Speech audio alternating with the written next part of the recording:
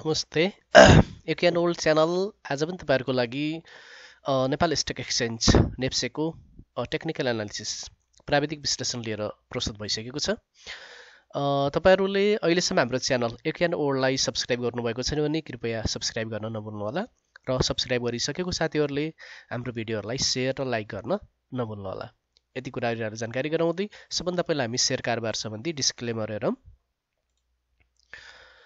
Share कारोबार जोखिमपूर्ण हुन्छ, सबै लगानीकर्ताको लागि उपयुक्त नहुन सक्छ। तपाईको लगानीको केही अंश वा पूरा लगानी नै डुब्न सक्छ। यो भिडियो नितान्त प्राविधिक विश्लेषण टेक्निकल एनालिसिसमा आधारित रही शिक्षामूलक उद्देश्यले तयार पारिएको, कृपया लगानी गर्दा स्वविवेक प्रयोग गर्नुहोला।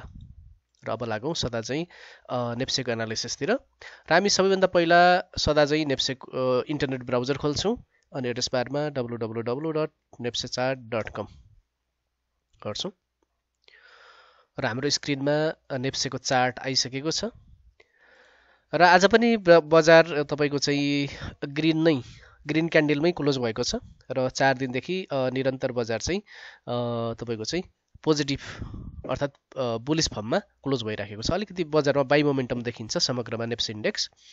र यसलाई हामी चाहिँ अब टेक्निकलले हेरौं। सबभन्दा पहिला हामीले हेर्ने गरेको एउटा महत्त्वपूर्ण इन्डिकेटर एमएससीडी र एमएससीडी हामी किन राख्छौं, एमएससीडी ले बाट कसरी ट्रेडिङ डिसिजन लिन सकिन्छ भन्ने कुरा हिजोको भिडियोमा छ, लर्न नेप्से टेक्निकल एनालिसिस। यदि तपाईहरुले टेक्निकल एनालिसिस सम्बन्धी एमएससीडी कसरी प्रयोग गर्ने र एमएससीडी ले 4 वटा किसिमको सिग्नल दिन्छ, त्यो 4 वटा सिग्नलको आधारमा कसरी ट्रेड गर्ने भन्ने विषयमा हिजोको भिडियो हेर्न चाहिँ नछुटाउनु होला।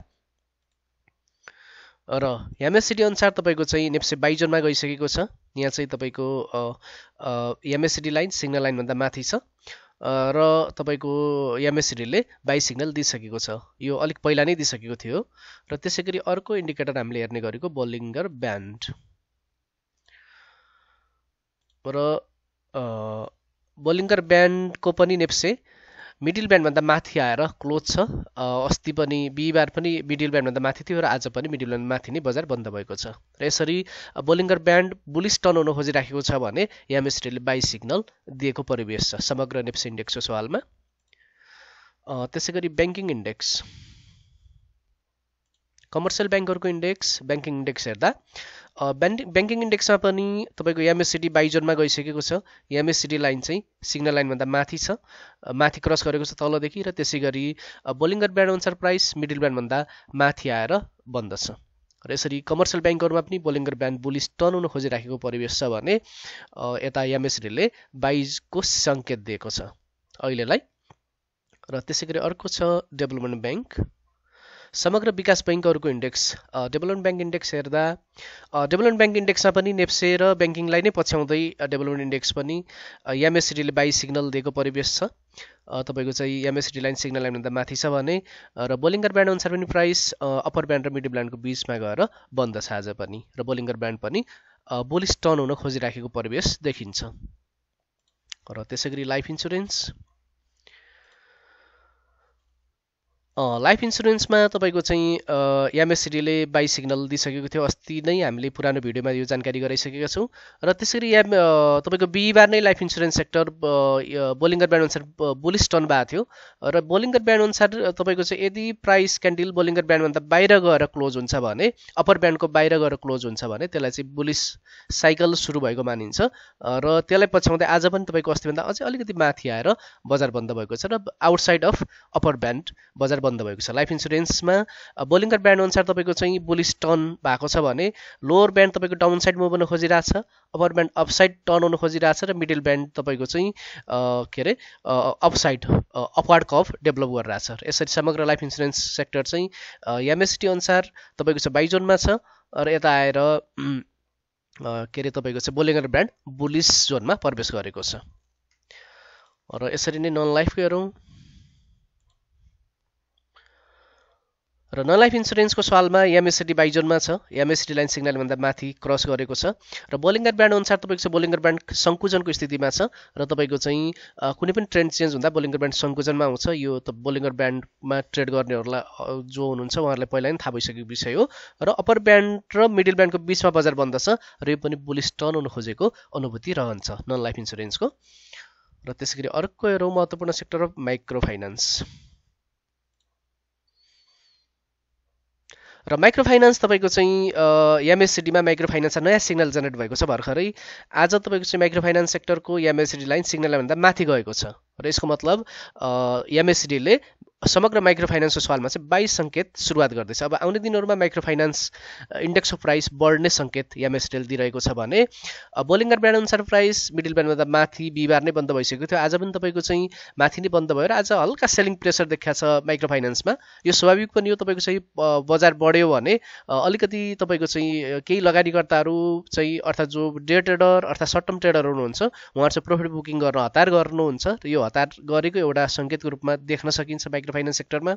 र तर टेक्निकल्ली तपाईँको एमएससिडी चाहिँ 22 जोनमा गएको छ र बोलिङ्गर ब्यान्ड पनि तपाईँको चाहिँ अप्पर ब्यान्ड र मिडल ब्यान्डको बिचमा क्यान्डल बन्द छ र यहाँ बुलिश टर्न हुन खोजेको अनुभूति हुन्छ माइक्रो फाइनान्स सेक्टरको सवालमा बोलिङ्गर ब्यान्ड पनि। त्यसैगरी हाइड्रो सेक्टर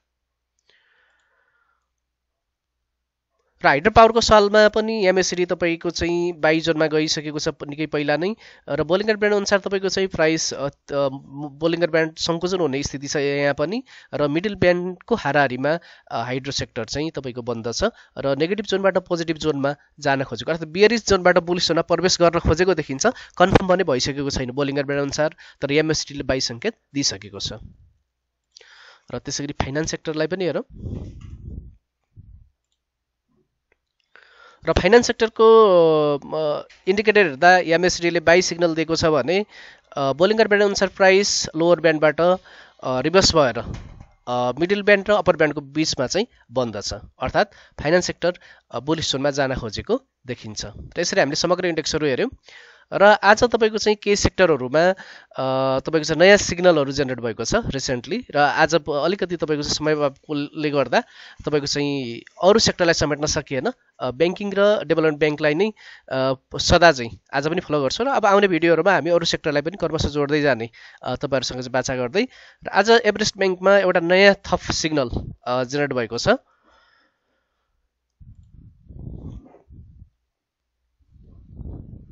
र एभरेस्ट ब्याङ्कमा बोलिङ्गर ब्यान्ड पहिला नै 22 जोनमा गइसकेको थियो, सरी एमएससिडी पहिला नै 22 जोनमा गइसकेको थियो। बोलिङ्गर ब्यान्ड चाहिँ आज तपाईँको हेर्नुहुन्छ भने प्राइस बोलिङ्गर ब्यान्डभन्दा अप्पर ब्यान्डको बाहिर गएर बजार बन्द भएको छ र यो चाहिँ बुलिस टर्निङको पहिलो सङ्केत हो र एभरेस्ट ब्याङ्क चाहिँ अब बोलिङ्गर ब्यान्ड अनुसार बुलिस जोनमा प्रवेश गर्न खोजेको देखिन्छ अहिलेलाई चाहिँ। र अर्को नोटिसेबल कुरा तपाईँको चाहिँ लोवर ब्यान्ड डाउनवार्ड तपाईँको स्लोप डेभलप गरिरहेछ, upper band upward slope develop गरिरहेछ, मिडल ब्यान्ड पनि अपवार्ड कर्भ डेभलप गर्न खोजिरहेछ। एमएससिडीले 22 सङ्केत पहिला नै दिइसकेको थियो र बोलिङ्गर ब्यान्ड पनि आज बुलिस जोनमा प्रवेश गरेको छ र यसरी एभरेस्ट ब्याङ्कमा अब तपाईँको चाहिँ बाइङ इन्ट्रेस्ट अर्थात् बुलहरू हावी भएको देखिन्छ अहिलेलाई चाहिँ। त्यसरी अर्को छ एक्सल डेभलपमेन्ट ब्याङ्क लिमिटेड र एक्सल विकास बैङ्कको सवालमा तपाईँको चाहिँ प्राइस साइडवाइज गइराखेको छ अहिले पनि ओभरअल प्याटर्न हेर्दा र त्यस्तो साह्रो क्यान्डलहरू देखिँदैन, भोल्युम चाहिँ कम भोल्युममा कारोबार भएको देखिन्छ र तर यहाँ हामी चाहिँ प्राइस प्याटर्नलाई ट्रेन्डलाई रेस्पेक्ट गर्छौँ। तपाईँको चाहिँ हामी फोरकास्ट पूर्वानुमान गर्ने अर्थात् तपाईँको चाहिँ अनुमान गर्ने भन्दा पनि प्राइसलाई रेस्पेक्ट गर्दै ट्रेन्डलाई नै फ्लो गर्ने हाम्रो प्रयास रहन्छ र ट्रेन्ड फ्लो गर्दा आज चाहिँ फेरि एमएससिडी तपाईँको चाहिँ 22 मा तपाईँको चाहिँ प्रवेश गरेको छ र बोलिङ्गर ब्यान्ड अनुसार पनि प्राइस लोवर ब्यान्डबाट बाउन्स भएर अप्पर ब्यान्डसँग ठोकेर आज फेरि तपाईँको चाहिँ बन्द बजार चाहिँ अप्पर ब्यान्ड र मिडल ब्यान्डको बिचमा बन्द भएको छ। र यस प्रकारको चार्ट प्याटर्नमा बोलिङ्गर ब्यान्डको तीनवटै लाइन तपाईँको चाहिँ प्यारलली गइराखेको सवालमा यसलाई तपाईँको चाहिँ बजार क्लियर डाइरेक्सनमा चाहिँ छैन। टेक्निकल्ली एमएससिडी 22 जोनमा गए पनि एमएससिडी पनि घरि बाई घरि सेल जान्छ र यो कन्डिसनमा वेट एन्ड सी स्ट्राटेजी अप्नाउनु नै बेटर हुन्छ। यस्तो प्याटर्नको सवालमा चाहिँ एउटा क्लियर डाइरेक्सन नभइकन जस्तो प्रिभियस मुभहरूमा अलिकति क्लियर मुभमा प्राइस डाउनवर्ड स्लोपमा छ भने यो जोनमा चाहिँ विशेष गरी यो जोनमा तपाईँको चाहिँ प्राइसको क्ल्यारिटी देखिँदैन। एकछिन हेरौँ यहाँ चाहिँ कता छ, यो जोनमा आइसकेपछि प्राइसमा चाहिँ त्यति क्ल्यारिटी देखिँदैन, अर्थात् यो एउटा सर्टेन लेभल लाई क्लियरली एउटा डाइरेक्सन ब्रेक नगर्दासम्म एक्सेल डेभलपमेन्ट ब्याङ्कमा टेक्निकल्ली बाई सिग्नल एमएसडीले जेनेरेट गरे पनि अहिलेलाई चाहिँ वेट एन्ड सी नै गर्न हामी तपाईहरुलाई चाहिँ सजेस्ट गर्छौं। यस्तो खाले प्राइस प्याटर्नहरुमा चाहिँ तपाईको चाहिँ डिसिजन हतारमा गर्न भन्दा वेट एन्ड सी गरेर डिसिजन लिन नै राम्रो हुन्छ। र त्यसैगरी अर्को रहेको छ ज्योति विकास बैंक।